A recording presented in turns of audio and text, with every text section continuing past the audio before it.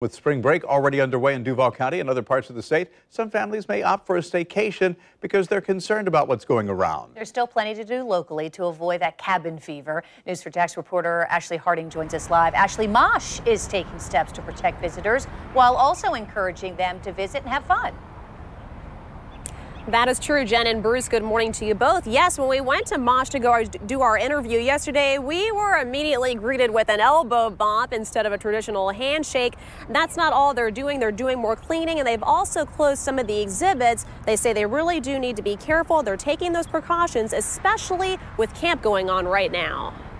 From the outside, Jacksonville's Museum of Science and History is all business.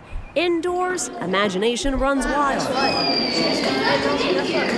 With roughly 60 kids enrolled in spring break camp and families coming through the door. Mosh isn't taking chances with coronavirus. Keeping surfaces clean much more regularly than we normally do, limiting the travel of staff. Eddie Whistler is Mosh's Vice President of Education Services. He showed us how signs have been posted inside restrooms reminding people to wash their hands the right way. One of the most noticeable changes is right up front. The kids' space is closed for the time being, along with a few other exhibits. We've closed kids' space so that we can focus our attention in the public areas that are a little bit that have smooth surfaces and are easy to clean. Mosh is all about touch and feel.